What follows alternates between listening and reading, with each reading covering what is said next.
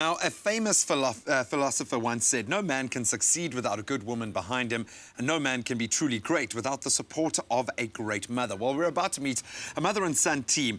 Robyn Wolff and Davey du Plessis are set to depart this weekend, if weather permits, making a history-making adventure across the Atlantic Ocean from Cape Town to Rio De Janeiro in nothing but a pedal boat.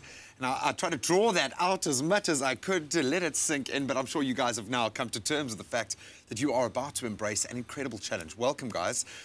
Well done for taking this on board. I'm going to just list some of the firsts and some of the serious records you'll be toying with. The first human-powered ocean crossing to depart from South African shores. The first team of 2 to cross the South Atlantic using only human power. The first team of mother and son to pedal across any ocean, for that matter. This is unbelievable. How are preparations going? What kind of preparation do you do for this? Is it an emotional thing between each other? Is it a physical thing to get the body through the challenge? Davey, where do you sit? Well, I mean, this has been 2 years in the making, so now I'm at the point where I'm anxious to go, to the point where I've done all my preparation. I think because my mom has just come on recently, she's probably going through what I went through in the beginning, so adjusting with the fears, dealing with the reality that you're going to be alone, most of the time, at sea for 4 months. So, I mean, I'm at a point where I just want to go, whereas I think my mom, I don't know, how you feeling? Yeah.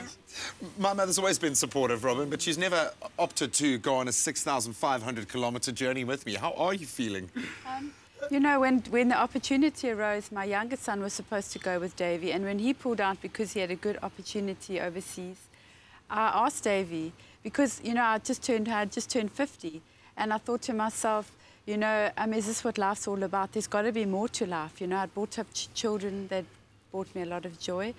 And I wanted to do something for myself and also to empower women, because I work in a field where I work with a lot of women and a lot of single women and a lot of women who are very disempowered.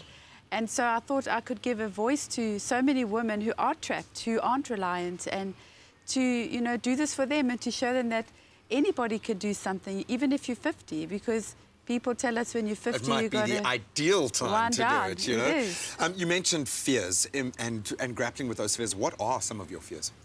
I mean, the initial fears I had was to be sitting in a tiny boat in the middle of the ocean. There's no support. That's a bit, it's a bit daunting. But again, it's very difficult to envision what that's like. I mean, you don't know what it's like to have 30-foot walls coming towards you of water.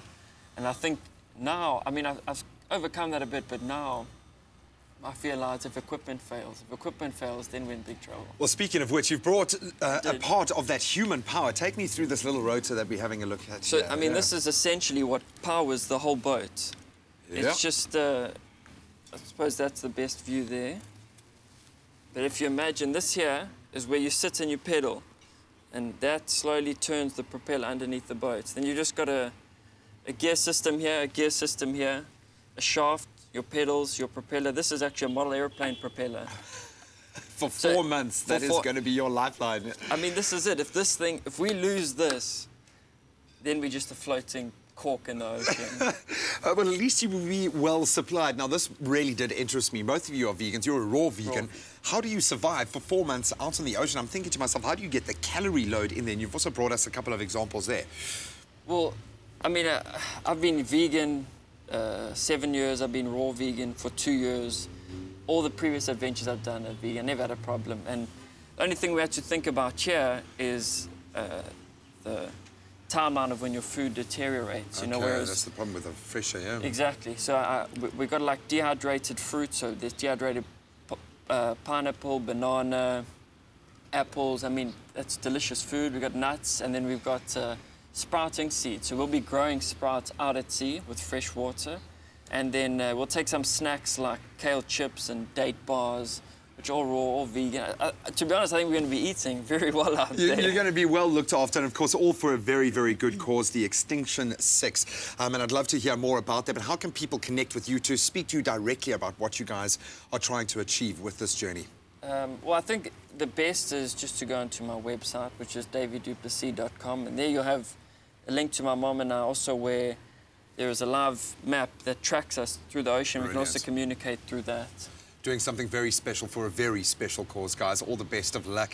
I'm glad you're in it together. Now that I've met you, I think she's going to be an incredible support structure. You can keep them in line, but all the best of luck. We will be right there with you, following you online, and I think and in spirit as well. Well done, guys. Thank you. Thanks so Awesome much. stuff. Well, Thank still you. lots coming up this morning. Ladies, what is next?